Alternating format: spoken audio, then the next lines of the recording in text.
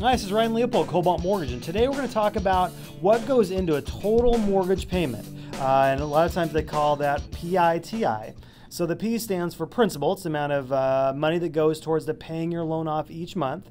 You have interest. That's the amount of money that's going towards the interest of a mortgage each and every month. And that you also may have taxes and insurance rolled into your payment. So taxes, you can have them rolled into your payment each month. So that way the county can actually collect your taxes from the escrow company every October and every April when taxes are due. So you basically pay them monthly, and the escrow company pays them to the county every 6 months.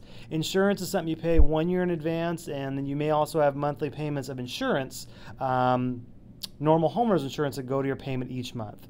Along with PITI, you may have mortgage insurance. So if you don't put 20% down on your home, you're going to have mortgage insurance in some capacity. That may be monthly mortgage insurance. You may have an upfront premium that you pay, or you may just finance that mortgage insurance into your loan. But again, you're going to have mortgage insurance if you do not put 20% down. The only other thing that could go into a monthly payment, and a lot of times this is what you pay on your own, if you have a condo or a townhouse, is homeowners association dues, and those are going to vary based on property to property.